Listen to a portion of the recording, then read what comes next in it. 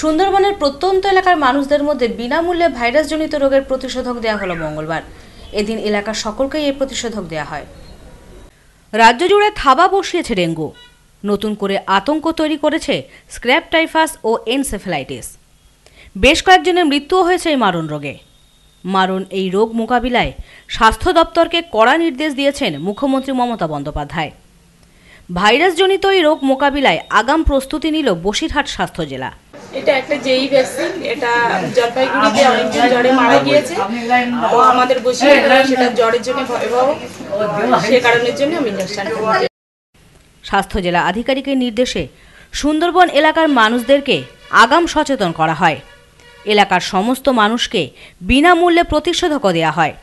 মঙ্গলবার সকাল 10টা থেকে প্রতিষেধক দেওয়া শুরু হয়। স্বাস্থ্য দপ্তর সূত্রে জানা গিয়েছে, আগামী বেশ কয়েকদিন এই প্রতিষেধক দেওয়ার কাজ চলবে।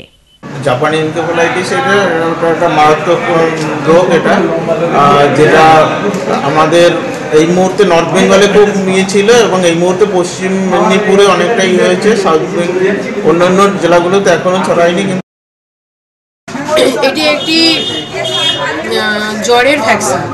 যে জ্বরটি হলে মানুষের প্রথমে মস্তিষ্কে অ্যাটাক করবে, এফেক্ট করবে এবং 4 জনের মধ্যে 1 জন মারা যাবে আর 3 জন বিকলাঙ্গ হয়ে যাবে। সারা জীবনের মতো তারা পঙ্গু হয়ে যেতেও পারে, অন্ধ হয়েও যেতে পারে। প্রচুর মানুষ আসতেন আমাদের কাছে, বিভিন্ন জায়গায় ক্যাম্প করে যেই ভ্যাকসিন দেওয়া হচ্ছে। তাছাড়াও এটা ডিস্ট্রিক্টের head office Basirhat CMH office, এখানে পার ডে 200 থেকে 250 মানুষ আসতেন ভ্যাকসিনটি নেওয়ার জন্য। Bureau report, news no man's land, Basirhat.